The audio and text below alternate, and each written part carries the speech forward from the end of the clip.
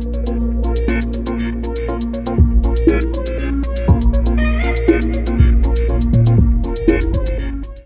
what's up, my people? I don't anticipate spending much time at all on our live stream tonight.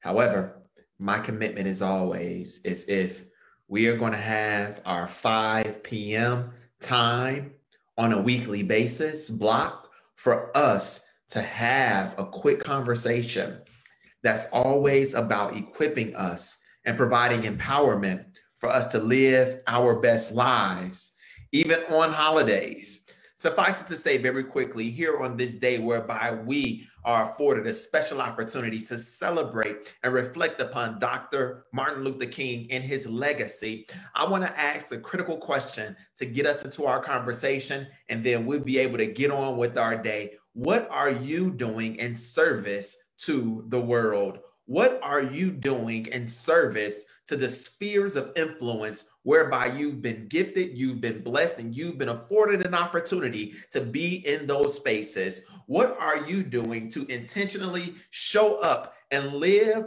the type of life whereby you wear two mantles? You put on two helmets, the helmet of servitude and the helmet of leadership on a consistent basis. You put both of those things together, and guess what, ladies and gentlemen? We have the servant leader. If there is nothing else that we can be inspired by on this holiday, on this day of Dr. King reflection, he, in fact, was a servant leader. And that's why I come to this space today asking the question to our parents, to this village: what are you doing to not only be a servant, but in your servitude to raise up as a leader who has influence to show other people and prove to the world that there is massive value in being the type of person who approaches life? You approach your parenting, you approach your professional realities as an individual that says, this thing is bigger than me.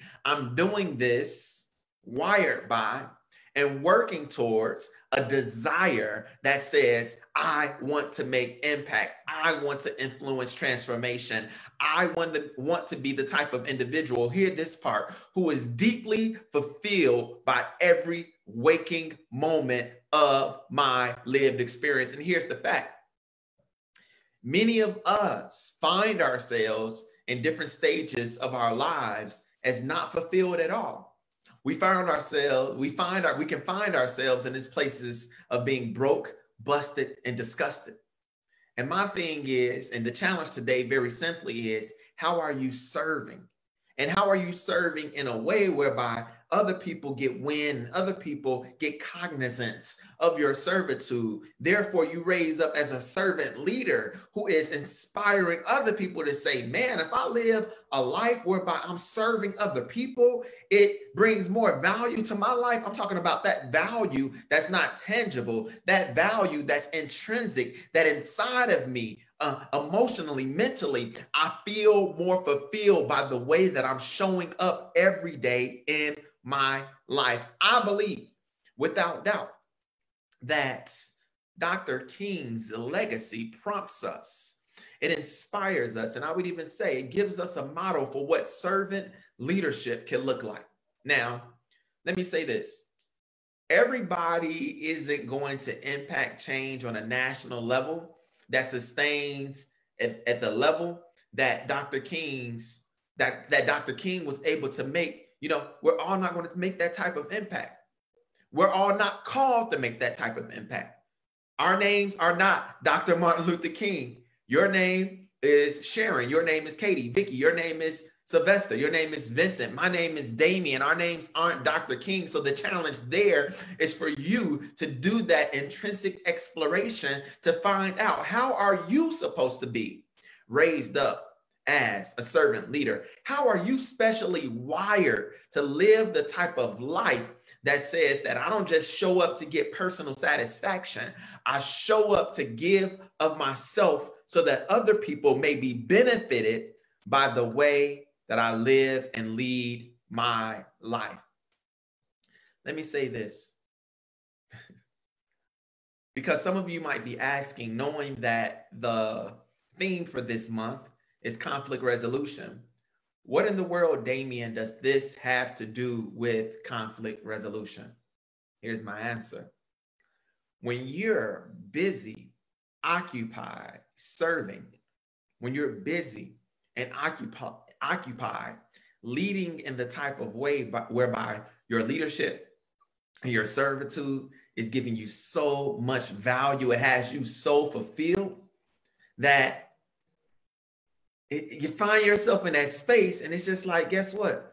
I don't have time for petty. I don't have time for too much mess. I don't have time for too much messiness, because I found out and I figured out that my life is a life of significance. My life has potential to make great impact, that through my lived experience, I can bring transformation to somebody else. And when you realize that, you have less time for conflict that doesn't add value to your lived experience. I'm not saying in this month of us focusing on conflict resolution that there won't be times where we got to wrestle through some things that we disagree on. But when that petty stuff shows up, for those people who've committed to living lives that are bigger than us, that is not just about my own personal fulfillment, you grow an extra level of strength, fortitude, and capacity to let petty be gone, to let petty get out of your space, and to tell those type of situations that I'm just not going to give you the attention that I used to in my life before, because I've figured out that there's so much value and so limited time for me to live into that value in this one life that we've been given, that I'm not even going to entertain that mess with you. So in this month, whereby we're focusing on conflict resolution, the nuance of the conversation tonight is a question that asks, how are you serving? And in your service, how are you raising up as a leader that's exerting influence, teaching, showing, inspiring other individuals to serve as well? All right, I have to definitely, before getting out of here today, give the announcement that I'm still looking for parent champions for us to serve and support for the next 3 months. We literally have no barrier for entry. And in fact, we're coming to the table with a stipend to give our parents. By the way, I see the numbers coming up. When I came into this space and hit live, Facebook had me blocked. For whatever reason, they had it locked, and I didn't notice that until right when I ended the conversation. So make sure that you all take that opportunity and watch the playback. What I was getting into, you all, is the fact that we're doing parent training, and we need more men, we need more women to onboard the platform starting next month. And again, no barrier for entry. And in fact, we're coming to the table and offering a stipend for those people who are going to participate. So make sure you message me if you come here on Mondays and it's just like, wow, some of those things that Damien is sharing has transformative value for my life. And when you realize that and that piques your interest, now I'm saying, let's take it to the next level. Let's get within a community space and let's come together so that we can flourish, thrive, live into the best examples and iterations of who we are. Let's do that together. Message me, comment below, do what you need to do to get into this community, especially that I'm starting next month. No barrier for entry. And in fact, we're coming to the table and paying our parent champions who participate next month. I constantly and consistently see those numbers going up. So thankful for you all being here. I'm actually about to go, because Facebook had this locked when I came on. All of the value, I got to get off of here so that you all can get access to the playback. By the way, you all, listen, for the first time ever, I'm creating, and I'm just about done, a program whereby I will be able to give this program directly to my parent champions and not have to navigate through these schools and organizations like I've did today. I am so excited about that. I need you all to be on the lookout for this program.